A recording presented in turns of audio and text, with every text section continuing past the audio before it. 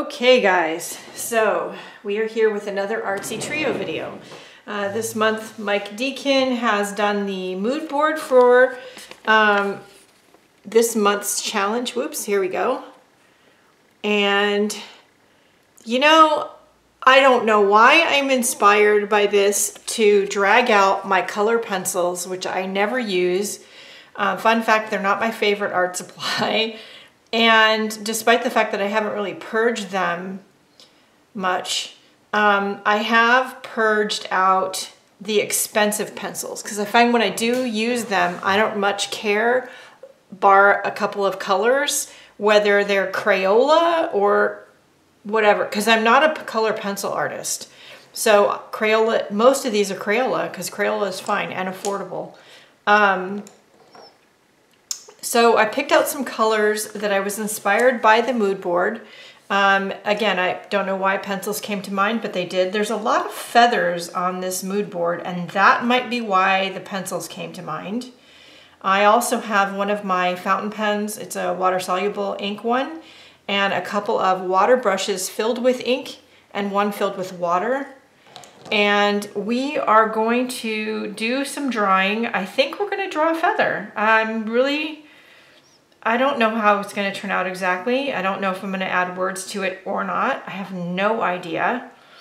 Although one particular word, single word, is coming to mind. We're going to find out.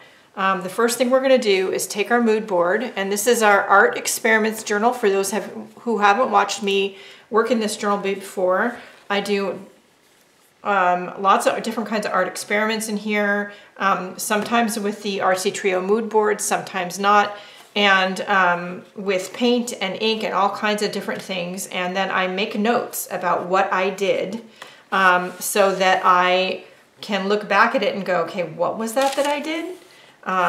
Here's a good example of that, where I was like, can we do an acrylic pour in a journal page? I have no idea. Let's try it. So I have a whole playlist of Artsy Trio videos if you want to go back and watch them. Also, the new videos for my friend Mike Deacon and Bea Grob are listed in the description below. I will link my Artsy Trio playlist down there too. We have a Facebook group where you can get this and all the past mood boards and play with them. The link for that is also, again, down below. All the relevant links, whether it's my Etsy shop or my social media, or all, it's down below. Anyway, so join the Facebook group. If you do create some artwork inspired by this mood board or one of the others, please post it. And if you would like to make sure that we see it, tag us in the post. And let's get started, shall we?